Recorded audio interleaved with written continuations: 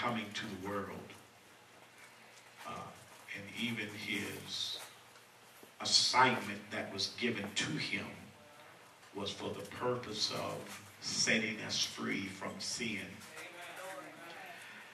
We know that according to the Word of God in Old Testament times, that everything was done according to the law. And the law in itself could do nothing for us but simply point out the sin that we had committed. The Bible teaches that if we were guilty of just one of them, might as well say you've done them all. But then in the New Testament, Christ comes for the purpose of liberating. He comes for the purpose of setting us free. Those of us that have been held captive by sin itself. And if we know anything about sin, we know that sin is powerful. It takes you further than you're really willing to go. Someone said it even keeps you longer, amen, than you really want to stay there. So sin within itself, it has power over the sinner. The Bible says that we were born in sin, shaped in iniquity. But then when Jesus is having a conversation with Nicodemus, because Nicodemus wanted to know, how can I be born again? And this is the importance, because we are born from a fleshly nature. But then if we're born again, it is a spiritual birth, amen, that we enjoy. So the Bible teaches us that whatever that is born of God cannot sin. Those are strong words. Whatever is born of God cannot sin. James comes along later and says, he that is without sin, that one that says that they are sinless, is a lie. And the truth of God is not in them. So it seems like it is something about sin that fascinates us. Something about sin that catches our attention.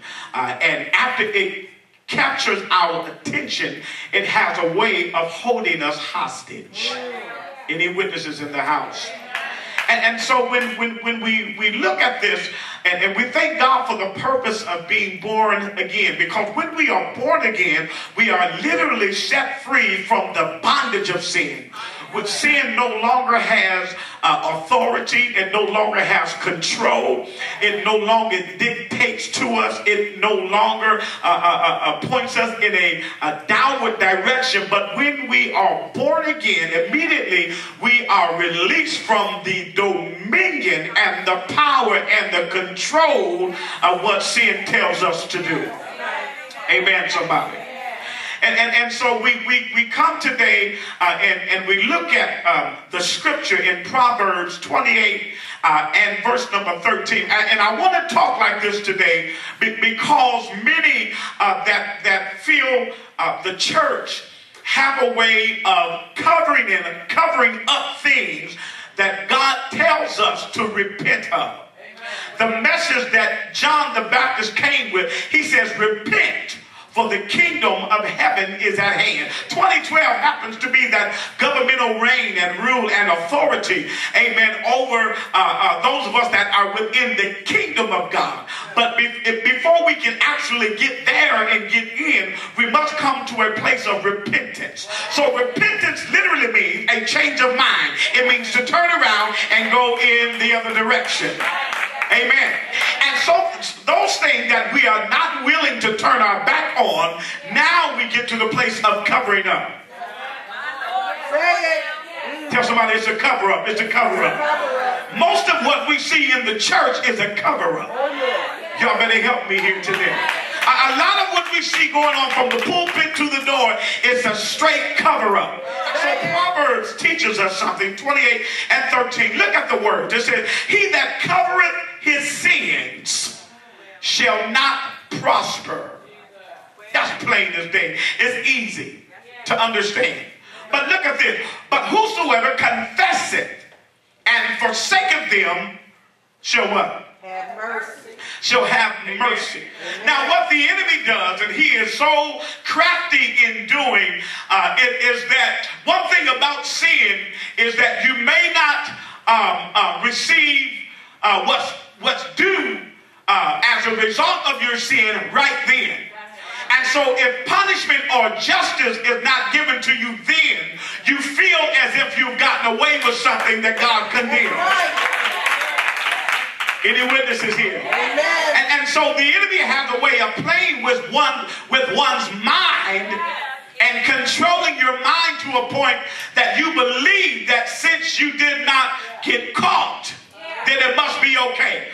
Since your sin have not been revealed, but somebody say not yet. Not yet. Because hear me, whatever is done in darkness, I wish somebody knew the Bible, it will certainly come to light. Yes, it will. Amen, somebody.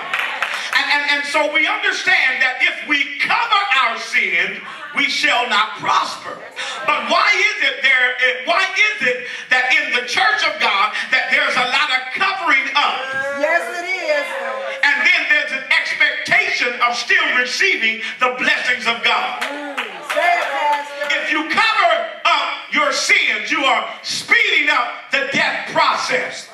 And see, death does not always come naturally first. Usually it comes spiritually.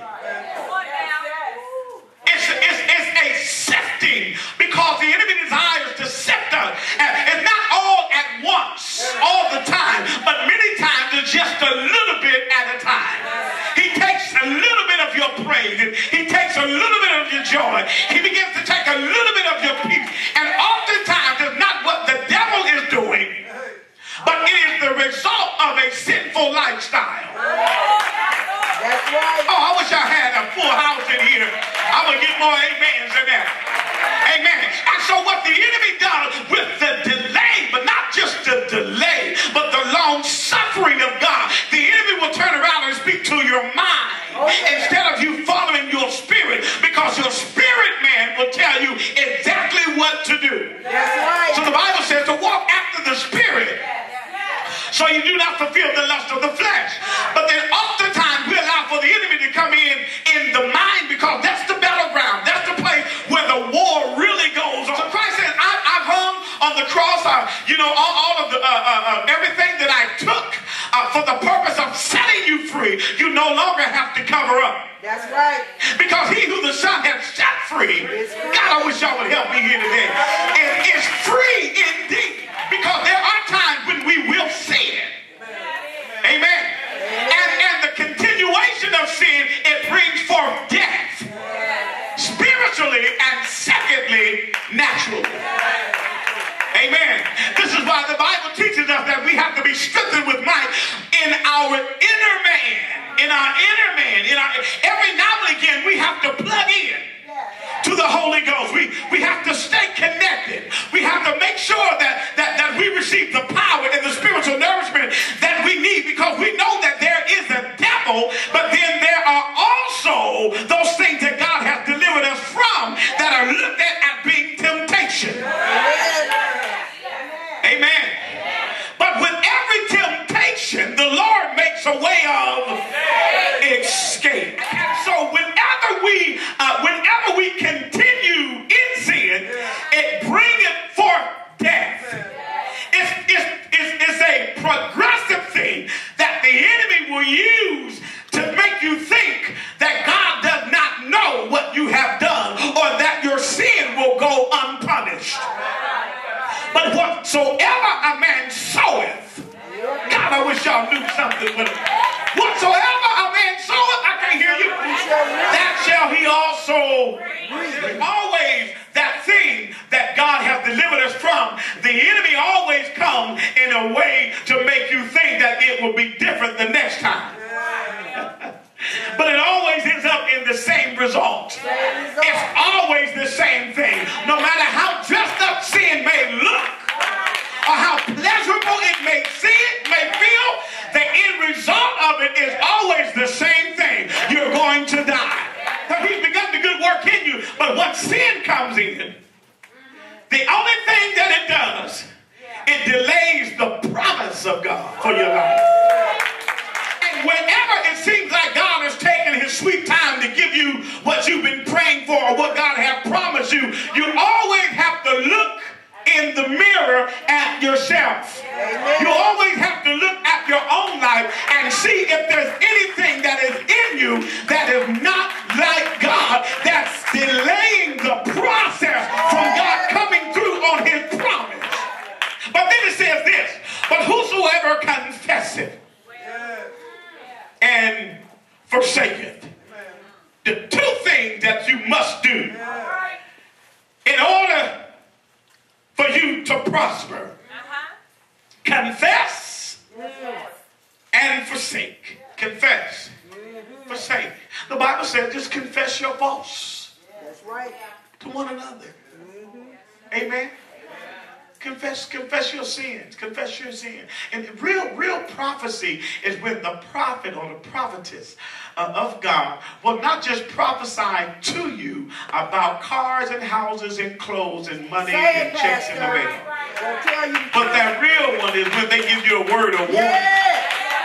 Because before disaster comes, there's always warning. That's right. Amen. Amen.